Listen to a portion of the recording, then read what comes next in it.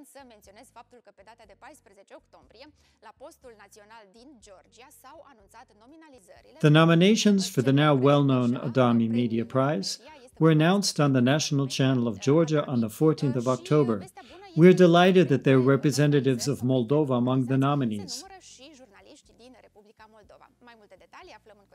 Let's learn more from Leonid Melnikov, representative of ADAMI in Moldova. Good evening. Good evening. I hope I didn't spoil the secret by saying that there are representatives of Moldova among the nominees. That's fine, it's already been made public. I'm happy that Moldovans have been nominated. As the representative of the festival in Moldova, this makes me very happy.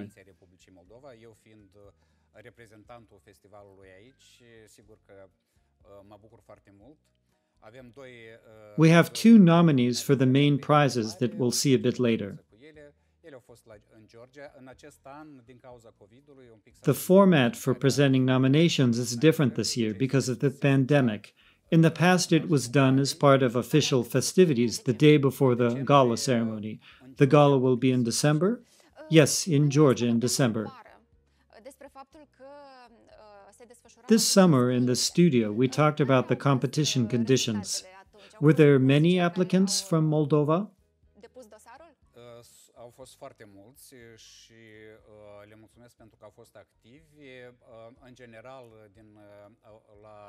Yes, there were many, and I'd like to thank everyone for their involvement. In all, over 300 works were submitted for the competition, and quite a few of them were from Moldova. I'm pleased that there's so much interest in the competition in Moldova.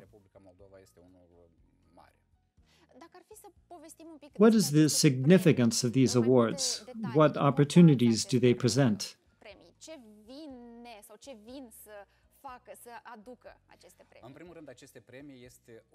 First and foremost, these awards provide recognition.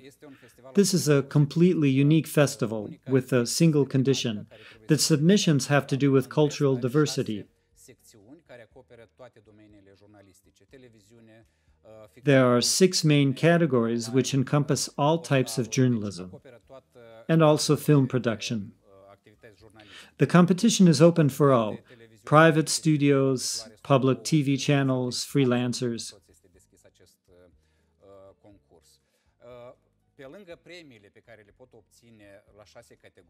In addition to prizes, participants can receive stipends, invitations to workshops, and so on. ADAMI holds many different activities in addition to these prizes. ADAMI gives a great deal of attention to current events, and this year, with the pandemic that is happening, a new category was created. Let's learn more about how the pandemic has impacted the competition from Stefan Tolz, director of ADAMI Prize. Să intrăm în legătură direct așadar cu domnul Stefan Tolz, care este directorul, așa cum ziceam, premiilor media ADAMI. Mr. Stefan Tolz, good evening and thank you for joining us. Thank you and hello to Moldova. So my first question is a very general one. We want to know how is this year's competition, especially in terms of the quality of the products that have been chosen and have been nominated. Yeah, I think I'm very happy about this year's selection of the nominees. I think we have a very wide spectrum of films which are dealing with conflicts. We all know that we have, for example, a conflict between Armenia and Azerbaijan at the moment. Some of the films were really dealing with the friendship of Armenians and Azerbaijani people, for example. We have other topics dealing with Belarus in Ukraine, and of course the films from Moldova. So we have a very wide spectrum this year, in a very colorful spectrum. So I am very happy this year with the selection. We want to know how did ADAMI Media Prize adapt to what is happening right now in the world? Yeah, of course, we all had to adapt also to the corona. I mean, the ADAMI Media Prize has its mission to be a networking organization. So we want to get journalists together, we want to get film together. And of course, with the travel restrictions to the corona crisis, it's often impossible to get everybody together. So we have to adapt to that. So we do online formats that are focused discussions here online, which work very well. But also I had some events could move. But the jury session, because we have 300 entries, you cannot watch 300 entries online. This is not possible. So this is why we had two parts of the jury session this year. We 24 jurors met in Ljubljana, the Slovenian television, and were discussing final round, and we had an online jury session with members of all those countries where they very difficult travel. Mr. Tolz, thank you again for talking with us tonight. We wish you all the best. Thank you, and I look forward now to the nomination. As I was saying, ADAMI responds to current events, and this year, alongside the main 6 categories, a new prize was established, or rather a special mention for journalists who report on COVID within the context of cultural diversity.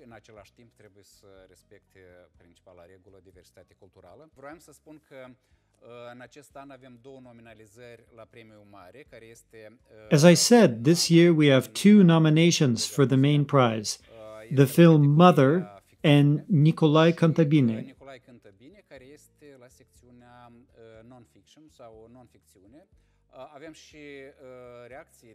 We also recorded their reactions upon learning that they had been nominated.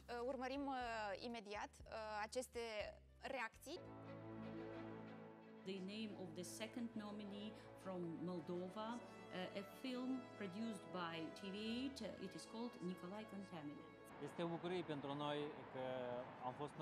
We are delighted to have been nominated for the prize. This puts us in excellent company because this is a very important prize. This is the story of a man from Transnistria, about the problems he faces, the joys he would like to share with others, about a person who longs for peace. It's a personal story. This project is part of a larger project called Beyond the Dniester.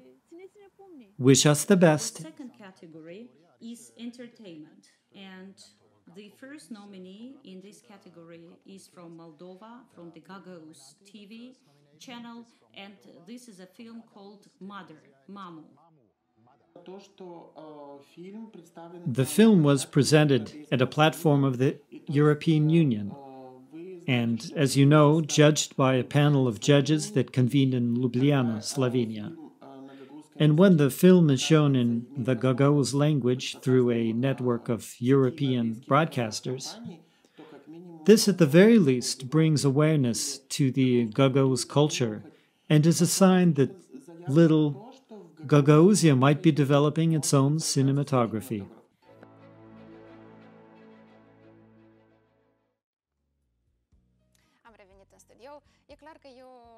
This must be a great joy, since this is a valuable prize.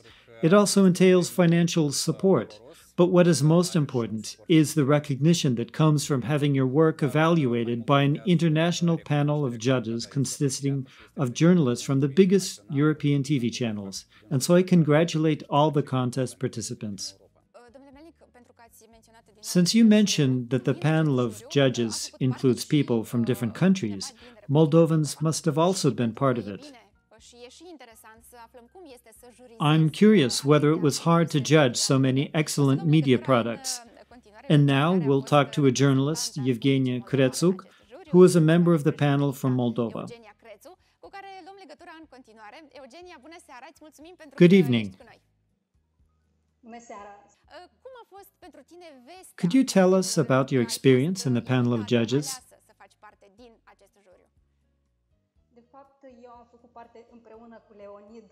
De facto, I was a judge in 3 categories. It was a great honor and a challenge. And it was a very interesting experience.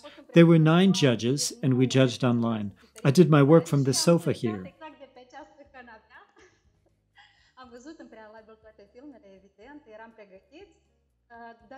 It was a very interesting experience because the panel of judges included people from different fields, producers, journalists, ambassadors from different countries. They all had their different perspectives and everyone expressed their viewpoints. There were situations when the judges managed to convince each other to vote differently than they had intended to vote at first. And this was really interesting to see these different perspectives and view things through others' eyes. But at the same time, judges voted anonymously. And so I don't know, for example, who Leonid voted for. So everything was objective. Thank you, Evgenia. I also want to find out who received the Special Mention Award. I wish you a pleasant evening. And now there's supposed to be a jingle before I open this envelope.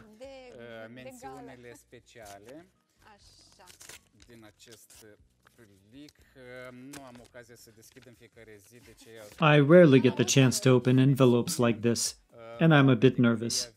So the Special Mention Award for Online Video goes to Borsh from Ukraine, authored by Natalka Yakimovich.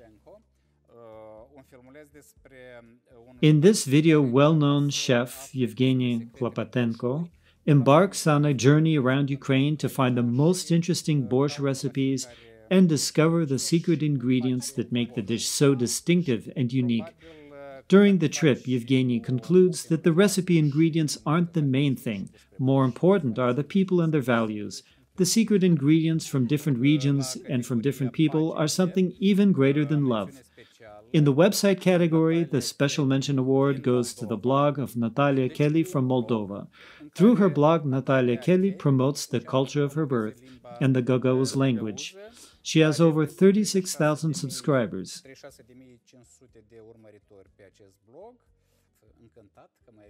We're happy that we have a new award. Congratulations, Natalia. And now the special mention for this year's special category, COVID-19, goes to Azeri journalist Kamrana Agyebalayeva, who reported on COVID and its impacts, the virus that shook up all of our lives. So what happens next? Next, we will find out all the winners, and that will happen in December.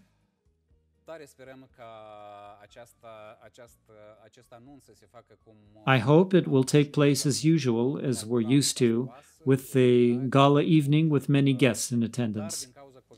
But because of the pandemic, the organizers might change the award procedure. We'll see what other surprises COVID brings us.